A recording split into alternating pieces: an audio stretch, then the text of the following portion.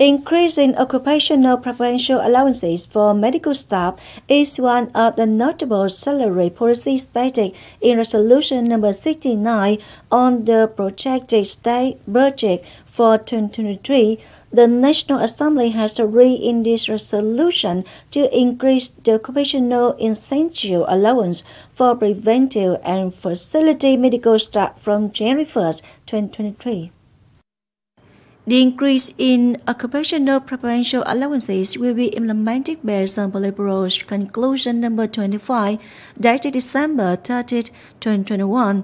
To date, Decree No. 56 on occupational preferential allowances for those working in the medical industry has not been replaced or amended or supplemented by a new decree. Until now, the Ministry of Health has proposed increasing the allowance from 40 to 100% for direct employees who regularly work as preventive medicine professionals. Employees working at common health stations, regional polyclinics, maternity homes, and etc.